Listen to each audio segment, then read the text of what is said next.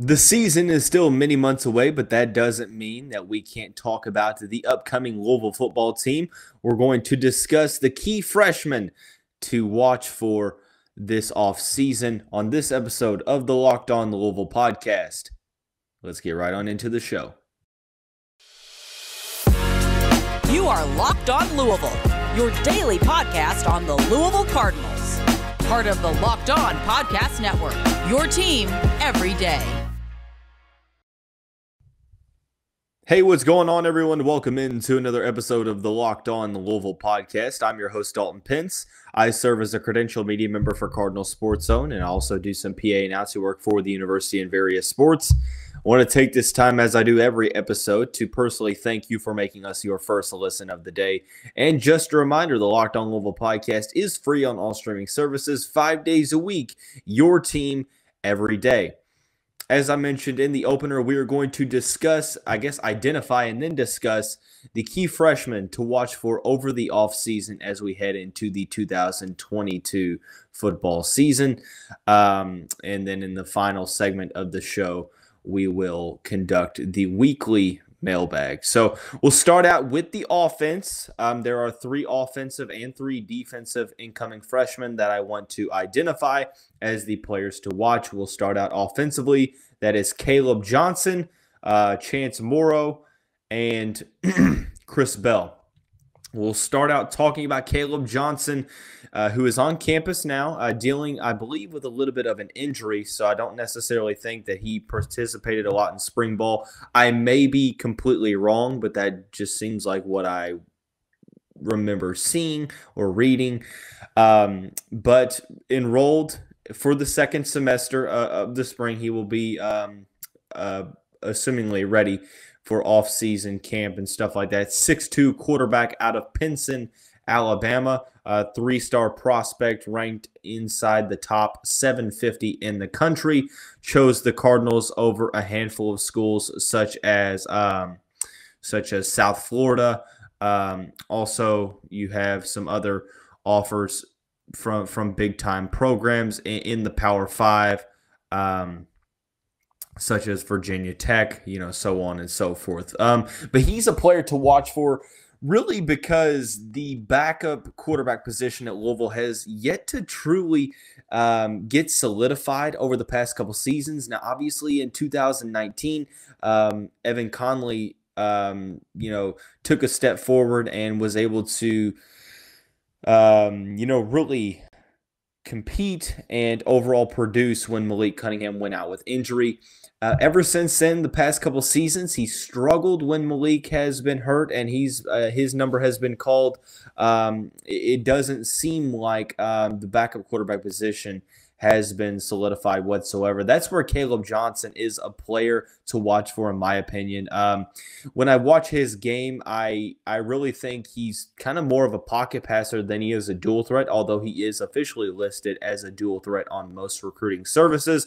Can make things happen with his legs when plays break down. But overall, I love his footwork in the pocket. I think that he has a very strong arm, can hit receivers in stride, especially when he is on the run, scrambling outside of the pocket. I think that he does a great job of improvisation and allowing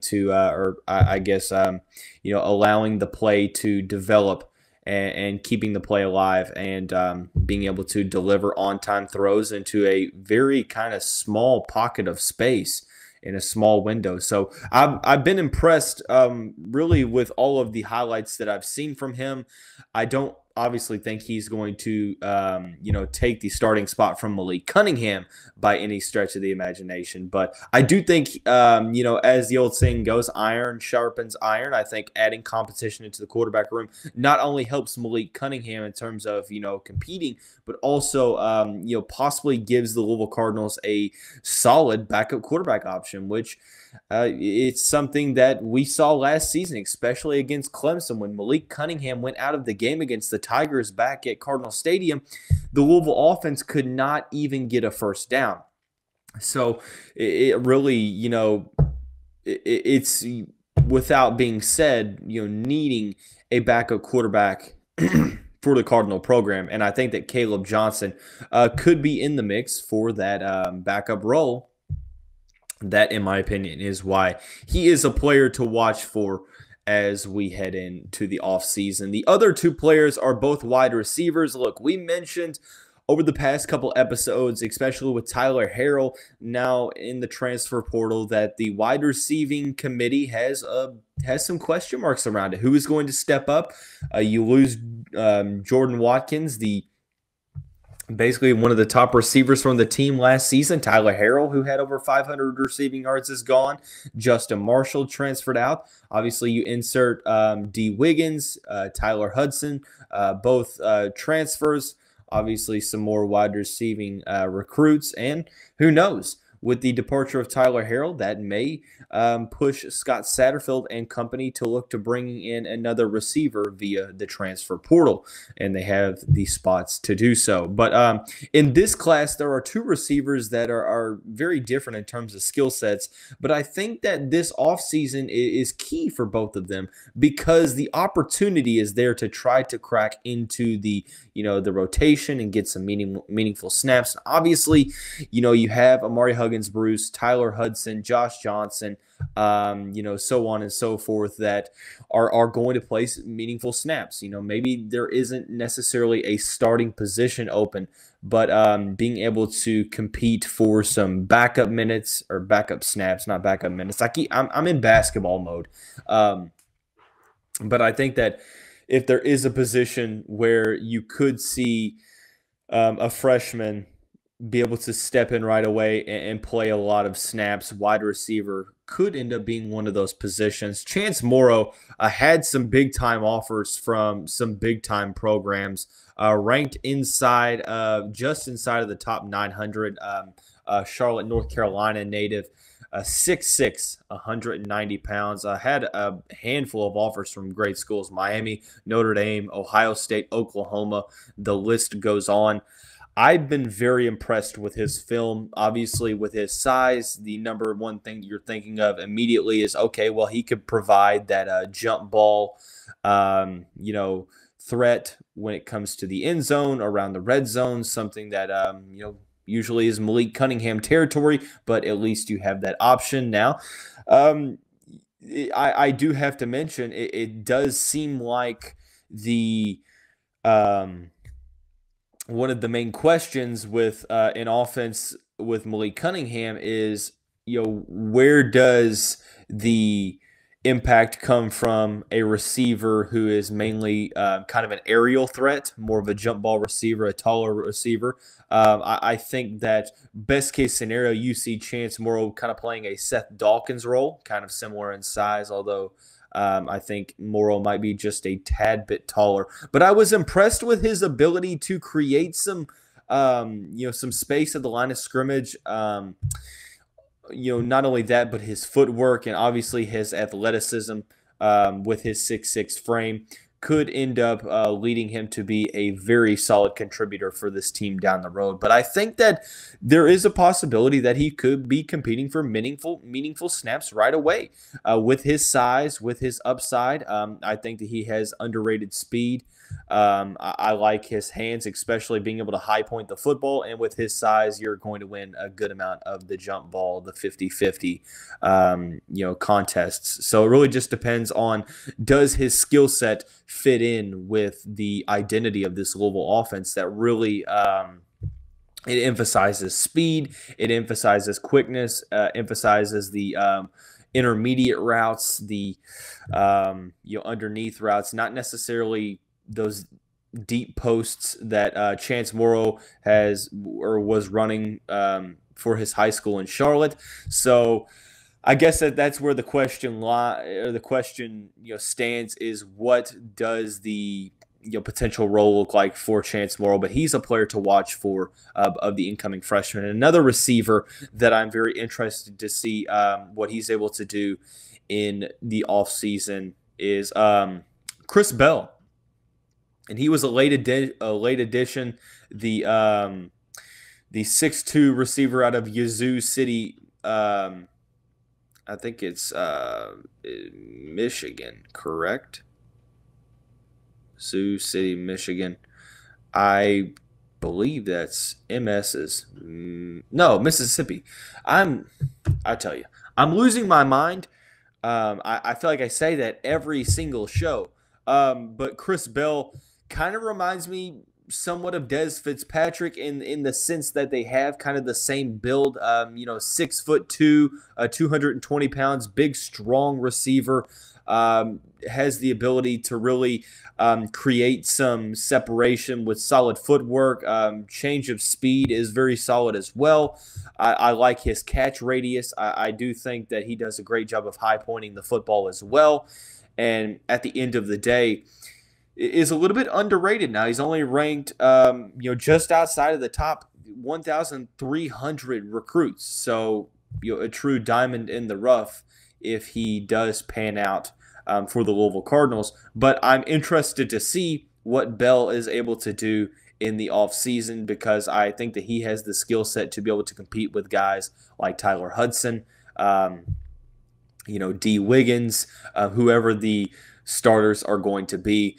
I don't think that Morrow or Bell are going to be starters at the end of the day, and right away, but I do think they could be competing for some meaningful snaps, at least maybe not right away, at least later on in the season. But the offseason will be a telltale sign of what is to come, and I'm intrigued to see, what the word is on how those three freshmen are competing as we get into the late summer heading into preseason camp. So we'll take this time now to transition over into the defensive side of things, where we will talk about Popeye Williams, Selah Brown, and Tawfiq Thomas.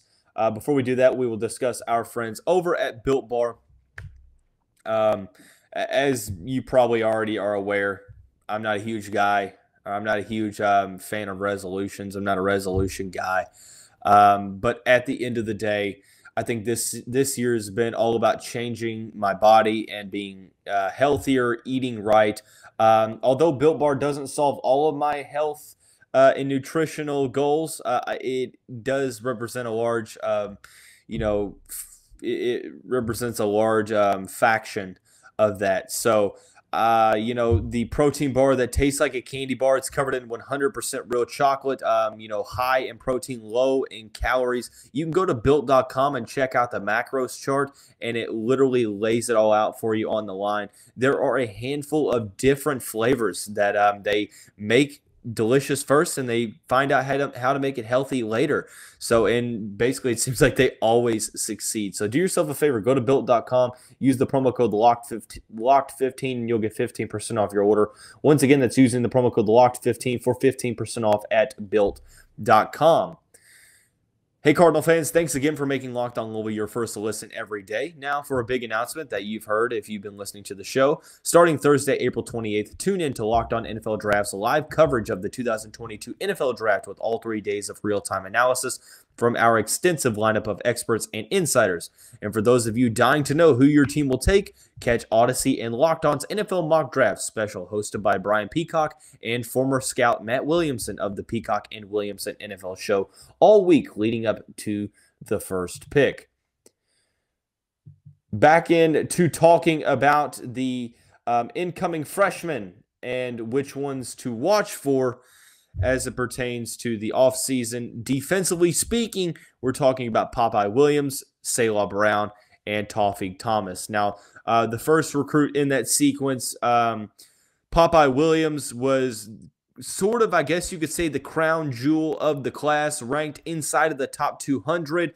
Some high praise from a lot of scouts across the country. I'll read you what Alan True said from 24/7 Sports. He has projected him as a Power 5 starter and compared him to Hassan Reddick of the Philadelphia Eagles. Twitchy edge rusher with some explosive qualities. Seems that he has a subtle dip, which makes it tough for offensive linemen to get a clean punch on him. His lateral agility also makes it tough for blockers to get their hands on him in pass protection. Does a nice job with his hands, is quick and assertive with those. He shows good closing ability, has good explosion, plays with a good motor. Main concern with him would be size. He is over 6'2" and around 225 pounds. He will have to show he can anchor in against the run against bigger college offensive linemen. He is a really good player and has some good athletic qualities. He is going to be able to rush the passer, and based on his technique and work ethic, he has a great chance to be more than that. 4-3 weak defensive end, or maybe a 3-4 outside linebacker.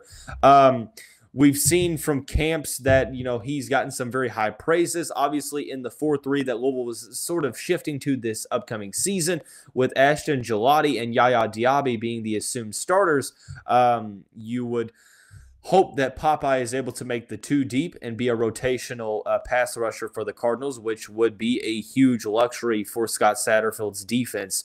Having a guy of his caliber backing up either Gillotte or Yaya Diaby. And that's where the notion of him being a player to watch for here, obviously because he is the top-rated signee in the class, but also because he is coming in at a position of need.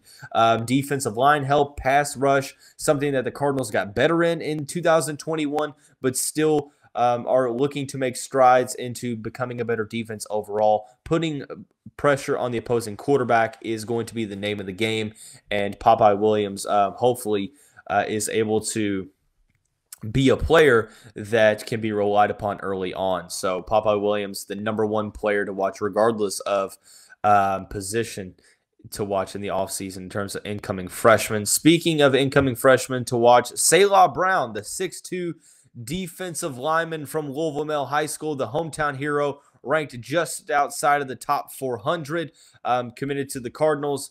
Alan True has compared him to Christian Covington and also has projected him as a Power 5 starter. What Alan had to say about Selah Brown is this: disruptive, high-motor player, has great quickness off the snap and lateral agility, does not give up on plays, and can change direction and close distance. Aggressive and gets good pad level, which helps him drive bigger offensive linemen backwards. Needs to add additional weight and strength. Likely will not carry tons of weight, but can also be effective as a lower-weight 3 tech who can sometimes move out to end. Safely a projection to Power 5 starter and productive player. Playing beyond that will likely depend on growth potential. And this, really speaks to the need for this Louisville defense. The defensive line is a position that there are still some question marks at. There hasn't been a lot of addressing the position in the transfer portal. I don't think that there has been at all. Des Tell is a possible starter there. Going from 3-4 to 4-3, creates the additional defensive line position in terms of starting. So Selah Brown, at least offering some solid depth, would be a big luxury for the Cardinals. He's a player that, like Alan mentioned, will likely spend most of his time on the interior, but could move out to the end in certain packages. So this is where I'm interested to see how Selah Brown looks in the offseason, because is the staff going to use him more on the interior? Is he going to be used more on the edge? What does Brian Brown, Mark Ivy and company see in Selah Brown in terms of his potential moving forward? I'm very interested to see that. But one player that, it's pretty clear cut what his role will be, assuming that he can get to that level, is Tawfiq Thomas, the defensive lineman out of Tampa, Florida. 6'3", 325 pounds, can play as a nose tackle, can play as an interior defensive lineman, ranked as the 875th best player in the country. Arguably my favorite recruit in the class, because I think he is going to be exactly what the doctor ordered for the University of Louisville. It's all about getting bigger on the defensive line, creating a disruption, especially in the middle of the line, the middle of the defense. We've seen, teams abuse the inside against Louisville. That has helped a little bit with the, with better linebacking play and better play off the edge. But the interior defensive line needs to take the next step forward. Tawfiq Thomas, being 6'3", 325 pounds, moves very well for his size. I like, I like his footwork. I like his explosiveness. his drive off the line of scrimmage. Oftentimes at the high school level, he was double teamed and just completely shredded double teams, which was crazy to watch highlights of. Ultimately, the talent is there. The explosiveness on the defensive line. He is an absolute disruption for opposing offensive linemen. Does solid in terms of being able to rush the quarterback for the interior, but also just a complete force when it comes to the run defense. So that's where I'm extremely excited, because I'm interested to see where he's sitting at in the depth chart as we head into preseason ball and into the season opener. So like I said, Popeye Williams, Selah Brown, Tawfiq Thomas are the three to watch for here for the Cardinals, all on the defensive line, which is the the position that I'm looking for on the defense to take the next step forward. So we will talk more about football, off-season notes, and things of that nature whenever we get some more information on the football program. But to conclude this bonus episode of the show, we will dive into the weekly mailbag segment where there are a couple questions spanning over multiple sports. We will do that here in just a second after we talk about our friends over at Rock Auto. With the ever-increasing numbers of makes and models, it's now impossible for your local chain auto parts store to stock all the parts you need. So why endure often pointless or seemingly intimidating questioning and wait while the person behind the counter orders the parts on their computer, choosing the only brand their warehouse happens to carry?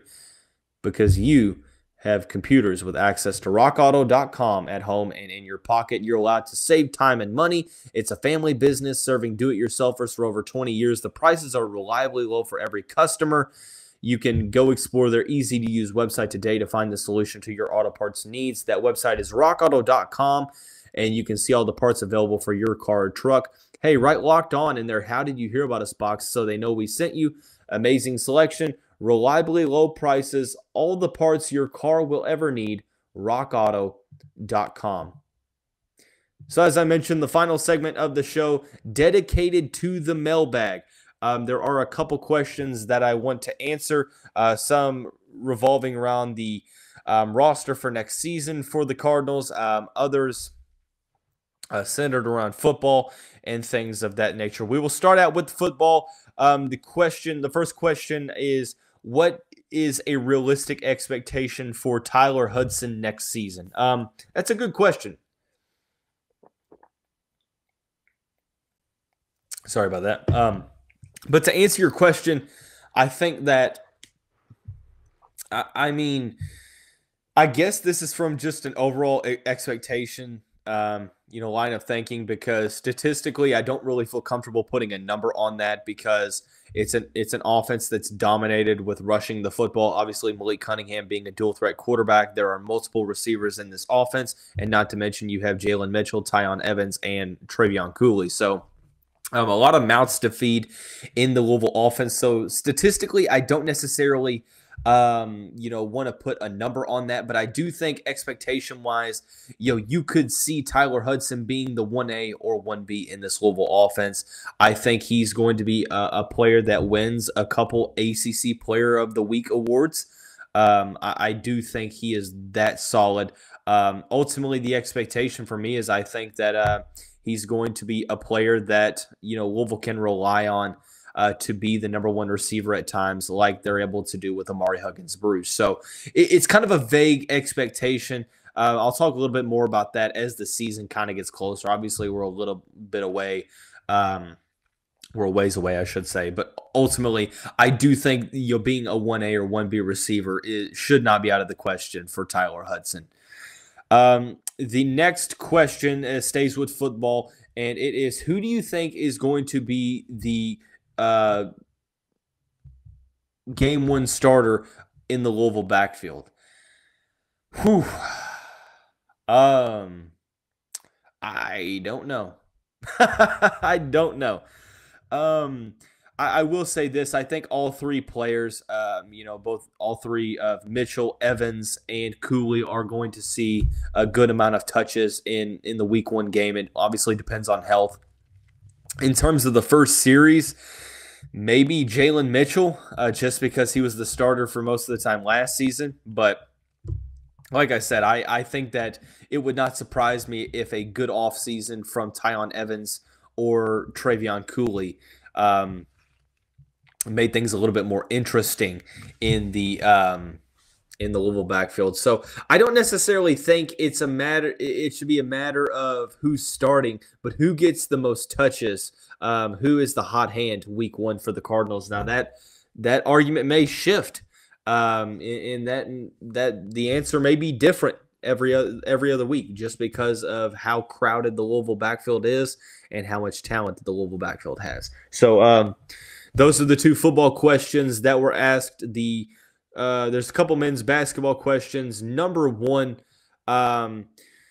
this is directed towards Emoni Bates entering the transfer portal. There really hasn't been official word that the Cardinals have gone after Bates, but if it became a possibility, would you be okay with Emoni Bates being a Louisville Cardinal? Obviously, Bates' season at Memphis this past season didn't necessarily go the way that both parties had hoped. He averaged under 10 points per game, didn't necessarily look all that great. Now, obviously, a little bit younger, so he has to play in either another year of college or he has to go to the G League or overseas before he is able to be eligible for the NBA draft. I think I'm going to trust Kenny Payne and the coaching staff. Obviously, I think that if he were to come to Louisville, there would be a good sector of the fan base that would question the addition. Rightfully so. I think that, it seemed like there was some disagreement over a possible injury situation or something like that. I don't necessarily know I don't necessarily know the overall context of the situation, so I don't want to speculate or anything like that. But I guess it would really come down to trusting Kenny Payne, Nolan Smith, and Danny Manning. If they believe that he can come in here and succeed, help this team out, and be able to kind of get his career to the spot to where he wants it to be, then who am I to doubt either of those coaches? I guess it really would just depend on if Kenny Payne is looking to bring him on to the team. In terms of position-wise, I think right now the main thing that everybody's wanting to see is guard play, because outside of L. Ellis, there really isn't another true guard on the team outside of maybe Mike James. Kamari Lands might be able to play the 2 guard at some spots, but usually more of a 3. So bringing another wing onto the team, obviously you have 6 or 7 scholarships to utilize, so you can take a wing like Emoni Bates. It really just depends. Like I said, it's there's no denying that it wasn't a great ending for Emoni Bates on Penny Hardaway's Memphis Tigers. But if Kenny Payne is open to bringing him on the team, who am I to tell him that he should not? So I'm kind of in the group of the verdict is still out. I'm kind of one of those show me rather than tell me when it comes to, transfer portal additions and stuff like that. So the last question on the mailbag is, should the Louisville Cardinals go after Tyrese Hunter, the transfer from Iowa State? Simply put, 100%. Tyrese Hunter is arguably, in my opinion, the number 1 transfer in the portal as we speak, surpassing Kendrick Davis, in my opinion, averaging 11 points per game, 4.9 assists, 3.5 rebounds, and being very, very solid defensively. He was named the All Big 12 Freshman of the Year and has played some big-time minutes throughout the season for an Iowa State team that made the Sweet 16 as sort of a Cinderella team. So 100%. I know that there were rumors that he was possibly going to go to North Carolina. There has been some sources that have refuted that across Twitter and stuff like that. But ultimately, if the question is, should Louisville reach out to Tyrese Hunter, He is the best transfer in the portal, in my opinion. I would. So, but that's going to wrap up this Wednesday edition of the show. Thanks again for making Locked On Louisville your first listen every day. Tomorrow's episode, we are going to have a special guest from the Locked On Podcast Network on the show. We're also going to talk about more, basketball stuff and everything of that nature. Do yourself a favor. Make your second listen Locked On NFL Draft. Ryan Tracy and former NFL cornerback Eric Crocker bring the NFL Draft to life every day with insight and analysis on college football prospects and NFL front offices. It's free and available wherever you get your podcast. But hey, that's going to wrap up this Wednesday edition of the show. Everyone have a great day, and we will see you right back here